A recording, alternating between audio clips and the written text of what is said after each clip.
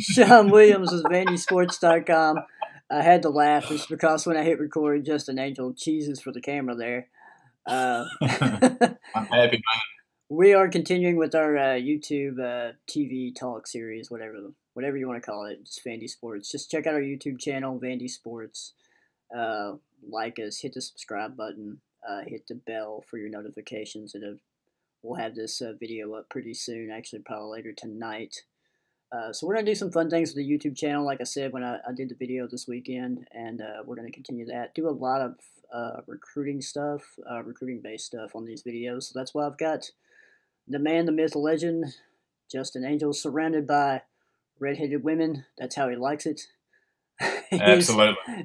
He is joining us on this recruiting podcast. We're going to kind of dive in a little bit and talk specifically talk specific position groups about the 2021 class that was just signed. Obviously, that was finalized earlier this month. We're going to obviously start off with Justin's bread and butter, the position he loves the best, as they say. That's right. Offensive line. Talk about the Hall. Offensive line. So yeah, if you don't block, I mean, there's no offense. So right. I mean, that's what we got to start with. Right. So Justin, it's been a while since you've been on the side here and there, but we brought you back in video form. What's it like to be back and doing a TV show-esque on our YouTube channel right now? Sounds good, man. It's been away for a little bit, but it's good to be back. Anytime I'm talking football, man, it's good stuff. So there you go. Cutting into my bowling schedule a little bit right now. Yeah, so, you obviously that's why I put the bowling icon up there, because you're a bowler now. So I've got the bowling icon by your name. I also got a Pinocchio nose, just because hell, I just felt like putting a Pinocchio nose next to your name. So that's just how I roll, man. Well, I'd be lying if I said I was good at bowling, so I guess that works out pretty good. So. It's been a while since I've been bowling. I do have a unique backhanded style, and most of the time it doesn't serve me well, though, so I'll admit that. Well, the other night in league play, I bowled a 299, so it took me 3 games to get to 299, but that's what I bowled. I was going to say. I was waiting for something there. I didn't think you bowled like a 299 in one game, man. No, I did not. No, I have got up to a 186, but that's about it. Right. Not very good at bowling. So. Yeah. So we're gonna hopefully do some good stuff and stuff like this, and we'll probably focus more on the other positions that signed in the 2021 class moving forward. But this one in particular, we're gonna focus on the offensive line. Like I said, that's Justin's bread and butter. He loves talking about the Hogs. He was a parade All-American at Gordonsville High School. Is that right? Wink, wink. Absolutely not. No. We didn't have parade All-Americans. I made that up, parade All-American part, but you did play a lot at Gordonsville High School, so. Yes, I did. Yeah, so. And we did beat Boyd Buchanan, who was a quarterback, was Will Healy there at one time. Oh, too. yeah. That's claim to fame when I was in high school. Take that, all you Hewlett lovers out there. Justin That's right. And he came back the next year and beat us for about 30 at home. So, but we beat him one time. We lost some seniors, man. Just things happened. That's right. All right, good deal. And obviously, you coach offensive line at Lebanon High School right now, so you can. I'm throwing out your credentials there. So if you want to add anything to that, feel free. You good? Yeah, little Blue Devil pride there. So. All right. So like I said, we are going to focus and talk about the 2021 class, specifically the offensive line signees. 3 of the 4 are already on campus, which that's a good thing for Vanderbilt moving forward, considering, well, the offensive line attrition this past year. So we'll take a look at that. Let me change the screen here. Like I said, this is new, so we're going to be kind of learning on the fly here. This is the first interview session of this new software I'm using, so it took me it took a prayer to get Justin Angel on the screen here. So we're going to switch over here. All right, first up, we're going to talk about Jake Keshick. Obviously, from New Jersey, St. Augustine up there. They only played 3 games this past season. Obviously, COVID issues kind of hit that state pretty hard, and they pushed football back. They did play some football, but I think they got 3 or 4 games in. I think he played in three. I think they had some scheduling issues with some of their other games. But go ahead, Justin. Go ahead. Well, I was just saying, they only played 3 games. But once we get into the film, I'll talk a little bit about him. He's definitely an interior guy. When you get into watching this film, I think he could possibly play right tackle, but he looks more like a guy that's going to play guard once he gets to the next level. Yeah, when he committed, just talking to him, he said, Coach Rossomando, obviously that was his connection. Peter Rossomando, the old O line coach now, obviously spent some time up at Rutgers that 1 year, and then was the head coach of Central Connecticut State. So he's got a lot of ties up there in the New Jersey area. But I know when I talked to him, whenever he committed, he said, they liked him as a kind of a versatile interior lineman. So you're kind of spot on with Right. that. Obviously, they kind of, Jake got on campus right before COVID hit, so I think he spent like 2 or 3 days on campus watching practice and things like that. And then, I mean, he pretty much knew he was committing whenever he was coming to Nashville. He just wanted to kind of see everything in person before he kind of finalized everything. But he committed while he was on campus back on March 10th. And I think he announced it maybe a couple days after he got back, but he pretty much committed while he was on campus there. So let's take a look at Jake Keshik's senior highlights. Just like I said, just 3 games. We're not going to watch the whole 6 minutes, by the way. We're just going to watch about a minute, minute and a half. And Justin, this will be your wheelhouse. Just tell us what you see here, what you like about him, and everything.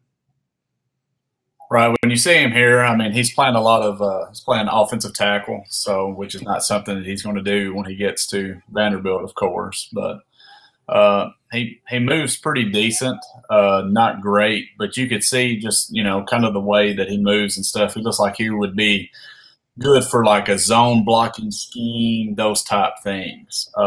He plays with a decent technique. The only thing that you would like to see in this is you would like to see him drive, get a hold of somebody, and move them down the field. Most of the movement that he's getting is mostly sideways and stuff, But granted, he's only played 3 games compared to these other guys we're going to watch that's played 10 or more, So that hurts it just a little bit. But you can definitely see, he's a strong kid. But he's definitely an interior guy. I just thought watching this film that possibly could play right tackle, but definitely an interior type guy. It's always a good thing that he's playing left tackle. That lets you know how much his offensive line coach thinks of him in high school, because that's typically where you put your best linemen. So Right. regardless of what their skill set is, typically. You mentioned, drive and mostly side to side movement. Like if he's going to play interior, obviously he's played left tackle in high school. If he moves to the inside, what's the biggest adjustments he's going to have to make whenever he gets to college and playing guard and things like that? Well, just when you're getting movement and stuff, you want to see them taking a guy and moving him vertically, not just getting the horizontal movement and that type of stuff. Typically you want to see, guys that are really strong lower body wise, when they get their hands on people, there's movement going north and south. You're not seeing that a whole lot on here. When he gets in, when he gets into the next level and he's playing guard, he's the zone blocking schemes and even down blocking. I mean, you're going to be going against a lot of guys that are 290, 300, 310, as far as 3 techniques, 1 techniques, those type things. And those guys are athletic as well. So, you want to see movement at the high school level. So usually that translates to once you get to the next there. All right, good stuff, Justin. That is a little glimpse of Jake Keshik, his senior highlights here. We'll stop those. Move on to our next guy, who is also by the way, Keshik's one of the early enrollees at Vanderbilt. Vanderbilt had 9 this past signing class, which is virtually unheard of. And I don't know if that had a lot to do with COVID, just overall attrition, things like that. I don't know, but it's kind of good to see that Vanderbilt did get 9 mid-year enrollees. Usually we're used to dealing with 3. That's kind of the standard bearer, and there's no more than that. So, but next guy up is Gage Pitchford. He's another one that committed relatively early during the summer from East Coweta, Georgia. They had a really good season. but once again, recruited by Rosamondo, had some pretty decent offers. You look at Arizona State, let's see, Kent State, Mississippi State, UAB, South Florida. Auburn was showing interest. Virginia was showing interest. So there's Gage had 17 offers, rated 3 stars, 6'6", 290. Gage Pitchford. What do you kind of see from him? Whenever he committed, Justin, what did you kind of think about him, just in terms of the size and everything like that? Well, one thing is he's really athletic. If you just watch his film and those type things, you can see that. Also comes from a family where his dad played college football at Troy. That's always something that you look at. But if you're watching this film, something I really like is you can see him pull. He does a lot of the counter stuff, getting to the next level. You can see that he's got a good frame there. I mean, you're going to be able to add to that. And something he does really well as far in the run game too, in addition to pulling, is he is really good at down blocking. He can down block. You can just see that he gets on a guy's hip and he gets a lot of movement and doing those things. And also when he's down blocking, just like on that play right there, I mean, he's getting to a linebacker. Okay. The only thing that you don't really see here is much pass blocking. And, just something that he is with 6'6", 290, tall, lengthy guy, pretty athletic. You would think that would be one of his strong suits. But you can still see the athleticism and things from the way that he pulls, which is good. You would just like to see some of the pass blocking and those things. Right. Obviously, I think Vanderbilt liked him at tackle. I'm assuming that's where they kind of. What do you kind of see him at? You see him being a tackle, or you see him kind of being a guy that can kind of do a little bit of everything on the line? Well, I think he's 100% a right or left tackle. I don't think that he can really do the interior things. Most of the time, when you're running zone schemes, we don't know what Vanderbilt's going to run. Usually you want bigger bodies that can get movement in there. You don't really see that in his game. He's more of an athlete, get out and pass block and do those things. Because he's got the athleticism to do those. Maybe his high school didn't really throw it a whole lot, so you don't see those things. But you can see that he's got the intangibles and things to do that. So all right, good stuff there. That's Gage Pitchford. We'll take a little closer look at him. And we'll move on to the next one. Delphin Castillo. Everybody calls him Xavier. I think Xavier is his middle name. But a pretty big get right here. Obviously, he was actually playing football in Maryland. And he actually ended up transferring back to Florida. I think he was originally from Florida. And transferred down to Osceola and played this past year. Obviously, they were having some issues in Maryland in terms of playing high school football. So I think he went back home and just wanted a chance to have a senior season, and had a pretty good year this year. But I think the biggest thing that stuck out about him whenever he committed is his size. You see he's 6'5", 340 pounds. Now I think he's down to about 310 right now. I think he shed some weight during the season, and probably just in preparation to get to college and not be as heavy. But yeah, I mean, a pretty good pickup again. Once again, Peter Rosamondo, one of the would say he was one of the all-star recruiters for Vanderbilt last year, just in terms of the connections he had and getting the guys he had. And you look at Castillo's recruiting profile here. He had a lot of Power 5 offers from Georgia, for Virginia Tech, Syracuse, Rutgers, Pitt, Michigan State.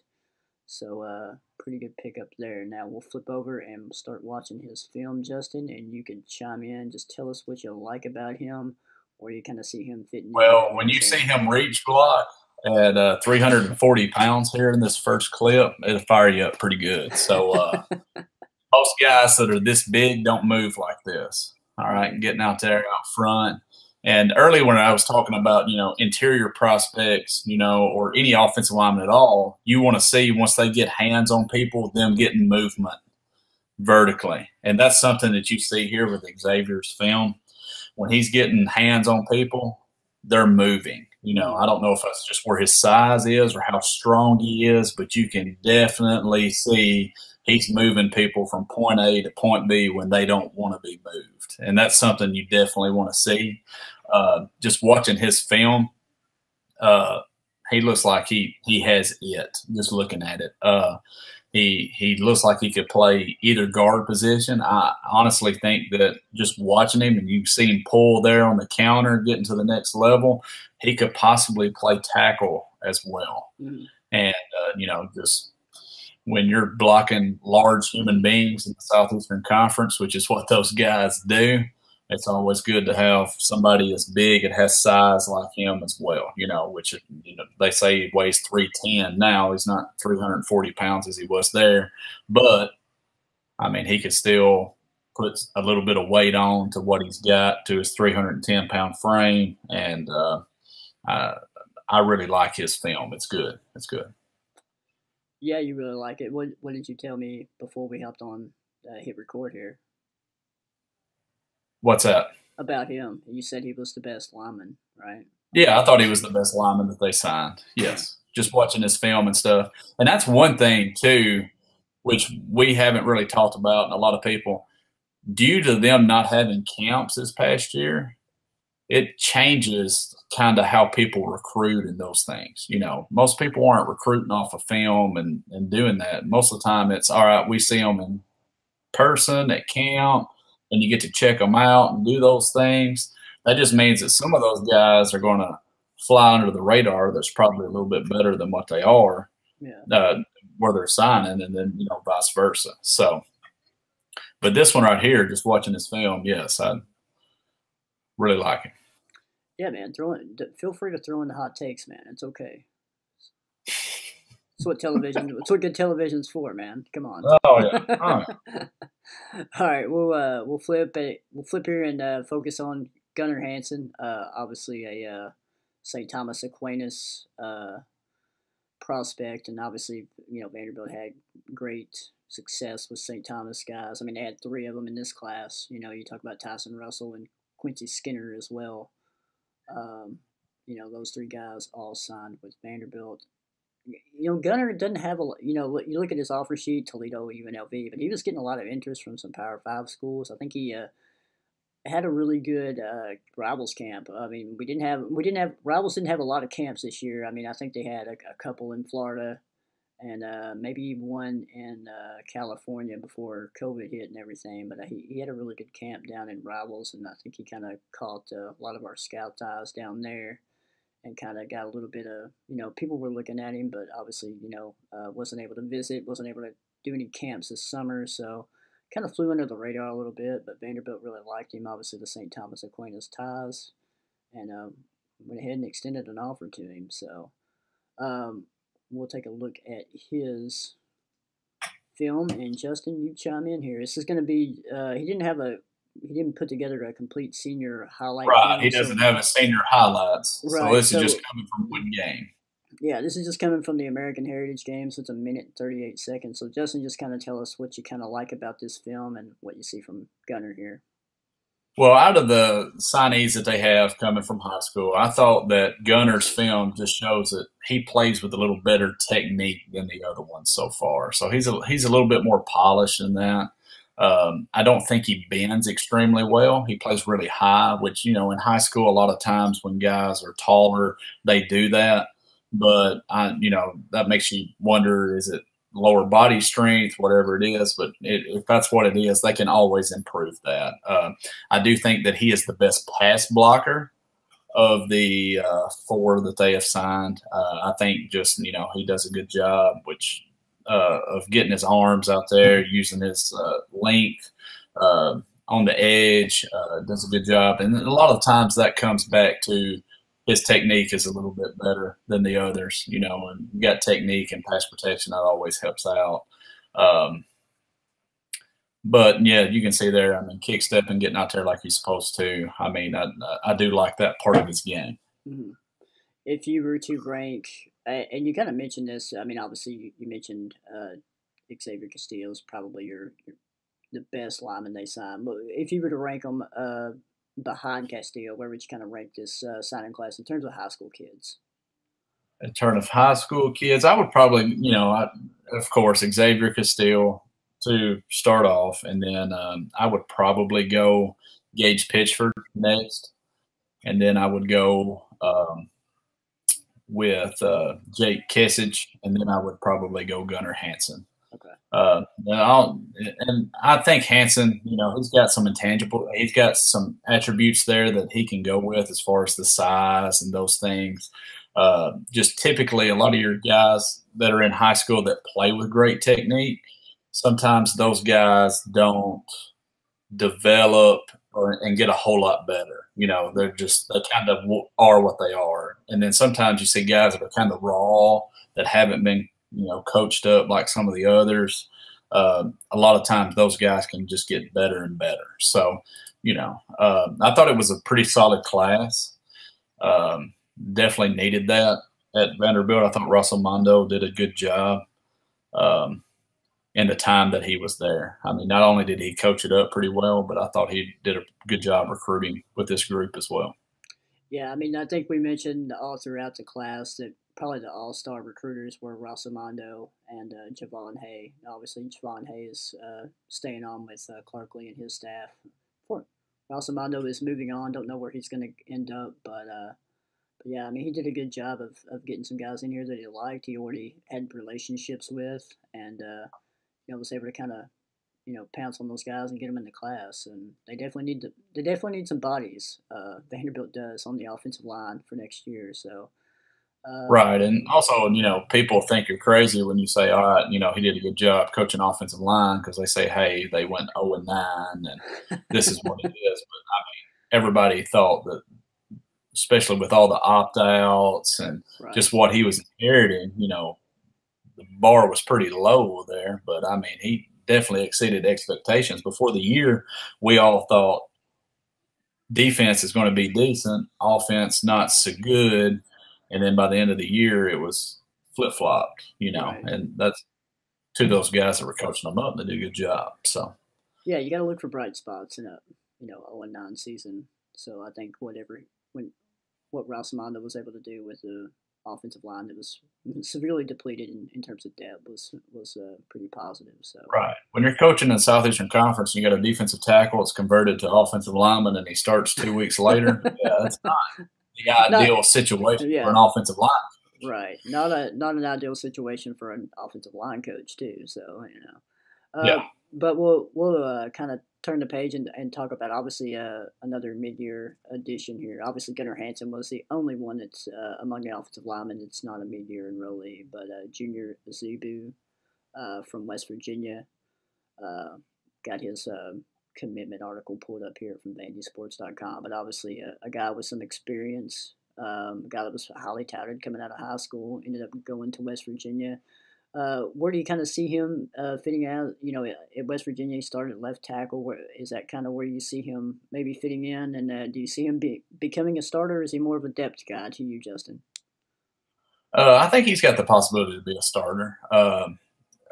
One thing that when you look at him, he's like your prototypical left tackle. I don't think that he's just overly physical, great in a run game, just mauling people. I don't think that's really what he is. But I do think that with his athleticism, with his length, those type things, he can pass block on the blind side that you have there, and that's something that Vanderbilt, definitely needs there. And that's a position that's really hard to recruit. So if you can pick somebody up like him that immediately can come in, that's already had starting experience in Power 5, then you get out there and you jump on that as quickly as possible. And again, like I don't know what they're going to run scheme wise and do those things, but you have to have somebody that's going to keep Ken Seals standing upright and for him to reach his potential, and getting someone like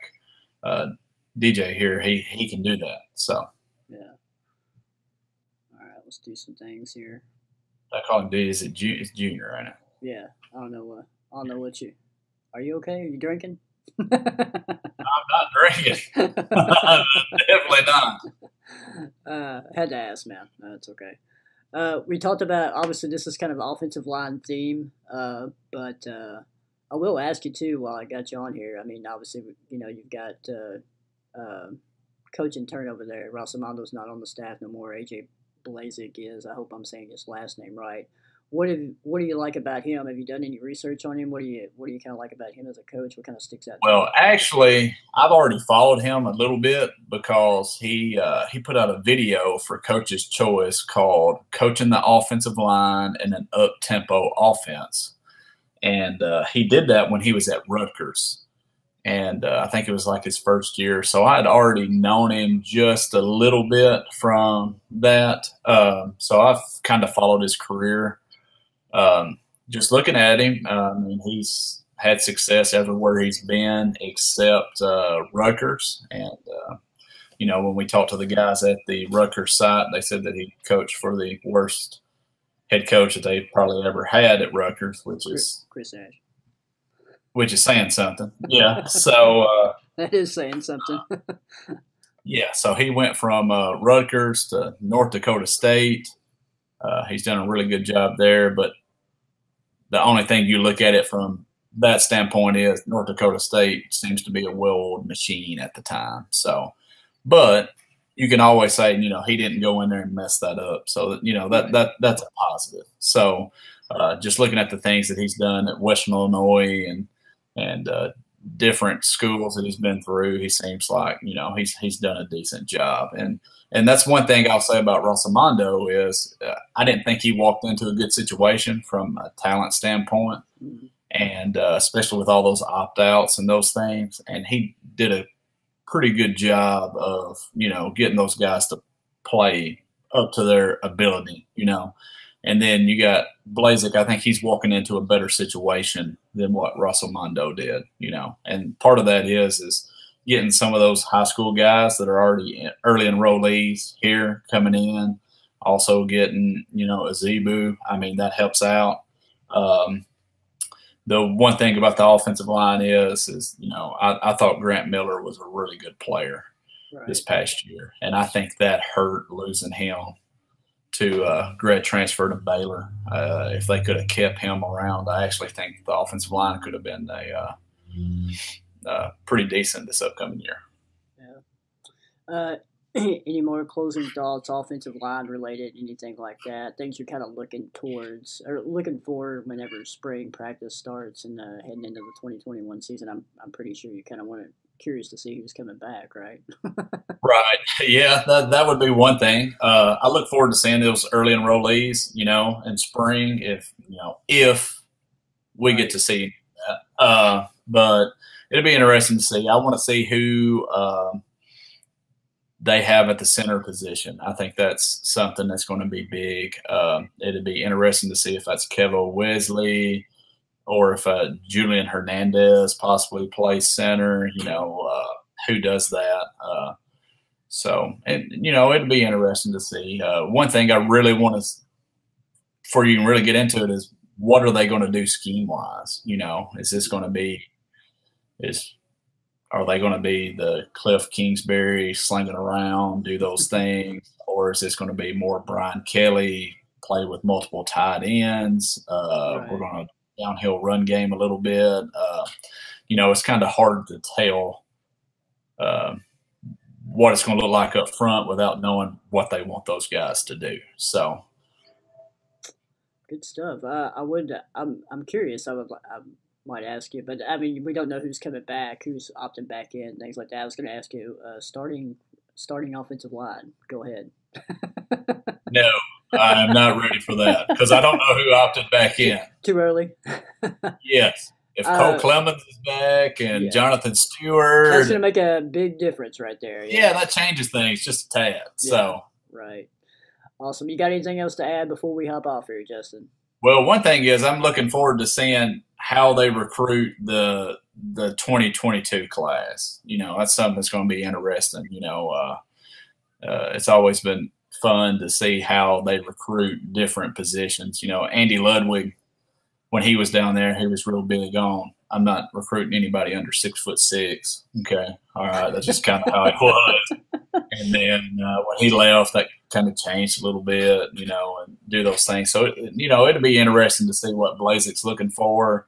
what Clark Lee's looking for, and then also as far as Barton Simmons and just seeing what the approach is when they're looking for offensive linemen in the 2022 class. Yeah, not just offensive linemen. I mean, they really, it looks like they spent a lot of money on just putting pieces together in the staff, specifically scouting and recruiting. I mean that office is pretty stacked right now, just in terms of bodies and quality people. So I'm kind of curious to see how the recruiting goes in that aspect. And like you mentioned, you got Barton Simmons kind of heading things up there and the scouting and recruiting. So it'd be very interesting to see how 2022 goes. Right. And I do like the point that, they've talked about recruiting the state and, Mm. being strong in Alabama, Georgia, those Five. places. I think he said 500-mile radius or whatever. So Yeah. yeah. So once you get in that 5 hour radius of Nashville or wherever you're at, typically those guys come and visit more and it's easier. So, Yeah. All right, Justin, man, appreciate the time. There's a cat behind you right now. So. oh, Jack making an appearance. That's right. He can resist to be on the YouTube channel. Really appreciate the time. Like I said, we're going to do more of these, and like I said, offensive line specific on this one. We'll focus on another position in our next one, and we'll just kind of do the same thing. We'll kind of go through, look at profiles, look at film, kind of get Justin's reaction, thoughts, and everything like that. So, like I said, doing a lot of new stuff on our YouTube channel this year. So, hope you guys like it. We'll continue to improve as hosts and broadcasters moving forward as well. So, I appreciate Justin hopping on. And being part of the experience here, and we'll keep things rolling moving forward. Don't forget to obviously subscribe to vandysports.com for all the latest football, basketball, baseball news, recruiting as well. $9.95 a month if you sign up for a year. If you're on that $9.95 a day plan, you get special insight from Chris Lee. So absolutely, don't forget about that, and obviously don't forget to go to our YouTube channel, subscribe, hit the like button, and hit the bell, hit the notification bell. So whenever these new videos pop up, you'll get a notification. You can go view them whenever you got time. So we appreciate that. We'll load this up here later this evening. We're recording this on Wednesday. So Justin Angel, appreciate it once again. And everybody, keep checking us out at vandysports.com. Thanks a lot. all right, appreciate it.